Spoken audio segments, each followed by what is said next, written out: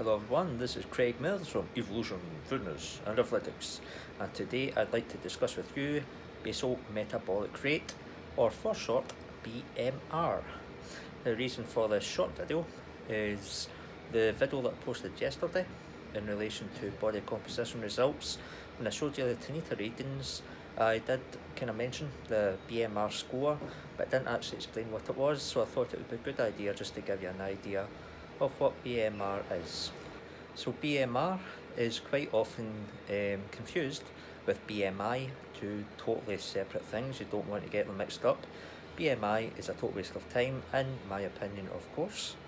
BMR is a very useful thing to know if you are tracking calories. Everybody knows that if you expend less calories than what you take in, then you will grow body fat. You will get fatter and you will get heavier. If you expend more calories than you take in, then you will lose weight, you will lose body fat. So what is basal metabolic rate?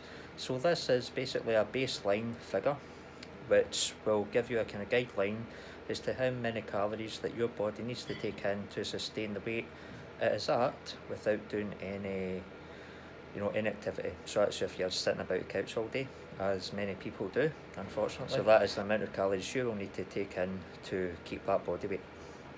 Okay, so if you are going to burn fat, I'd usually recommend probably a calorie deficit of about 500 calories a day. That way you're more or less guaranteed to burn about 2 pounds of body fat per week. Now 2 pounds doesn't seem like a hell of a lot, but if you actually look, almost dropped the camera. If you actually look at how much 2 pounds of fat is quite a lot, and that what you need to eat to put that 2 pounds on is also a lot. So never be disheartened if you only lose 2 pounds of fat, because it is quite a reasonable amount to lose. So you think if you're losing that every week, then if you need to burn that fat, then you are going in the right direction. Now there is a formula for calculating your BMR manually. I will just put that up on the screen for you just now.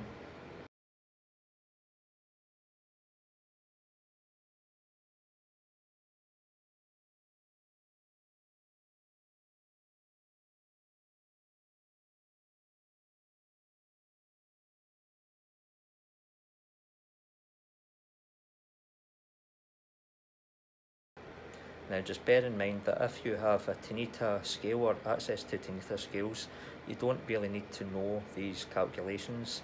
Again, as I mentioned in the video, I think I maybe mentioned it during my Tanita video, is they can be quite lengthy to calculate and prone to error if you calculate them incorrectly. Even if you don't have Tanita scales, if you just know your height, your weight, also your age, which you should know anyway, there is calculators online you can use. I mean, I'm assuming if you're watching this video, you will have access to either a smartphone or a laptop. So just look it up, just put BMR calculator in, and then you just put in a couple of wee questions, like it says it'll probably be your age, your height, and your current weight and activity levels, and it will calculate your BMR for you. Okay, so I hope this video has been useful. Like I said, if you want to lose body fat, you need to be in a calorie deficit really of 500 calories a day based on your BMR figure. So like I said, it is a very useful figure to know. And it also fluctuates as well. Your BMR will go up or down depending on your activity level and your current your current kind of body composition. So it is kind of worth just checking it every 6 to 8 weeks or so. Obviously, if you want to pack muscle on, you don't want to be in a calorie deficit. So what I would probably recommend is, just depending how much muscle you want to put on and how you actually metabolize it, you might want to increase your BMR by, you could probably increase it by maybe 400 to 500 calories. But I would be reluctant to do that if you do tend to store body fat, because it is really difficult to expend those calories. So you need to make sure if you are taking in more calories than your BMR that you are expending them, you are working hard in the gym. So unless you were actually a professional athlete or a bodybuilder who can spend hours in the gym at a time, then I wouldn't recommend you increase your calorie intake.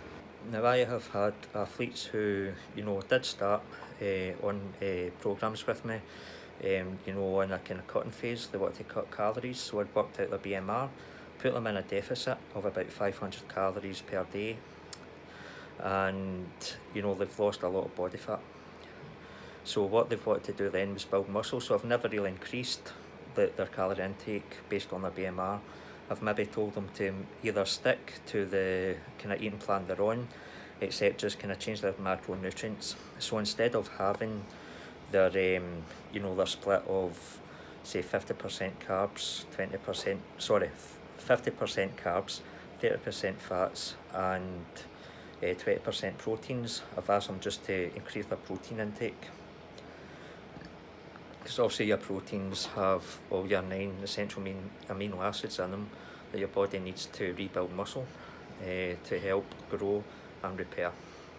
So obviously it will help if you take in more protein compared to your good carbs and your good fats. Got to remember, they're good carbs and good fats. You don't want any of your saturated fats, etc. or your sugars. And of course, if that's not working, if you are really kind of struggling for energy, or if you are finding that you're not growing muscle, then you can maybe try just taking in what your BMR figure is in calories, and also just working really hard at the gym. Just see, it should be kind of trial and error. Everybody's different. Everybody's work ethic is different. Not everybody can work as hard without a personal trainer as they do with a personal trainer. So it's really important just really to find out what works for you. Anyway, I hope that video has been useful. Again, just a short one, just to explain in layman's terms what BMR is, how it works, and just advise everybody to use it, because it is a very good a very good process to actually track your calories. Okay, so my name's been Craig Mills from Evolution Fitness and Athletics. Don't forget to like or dislike my video. You can share, you can subscribe, that would really help me out a lot, please do. Or you can follow me on Instagram at evolution_fitness athletics, all one word, and also on Facebook at Evolution Fitness and Athletics. Okay, thanks for watching, and always much love.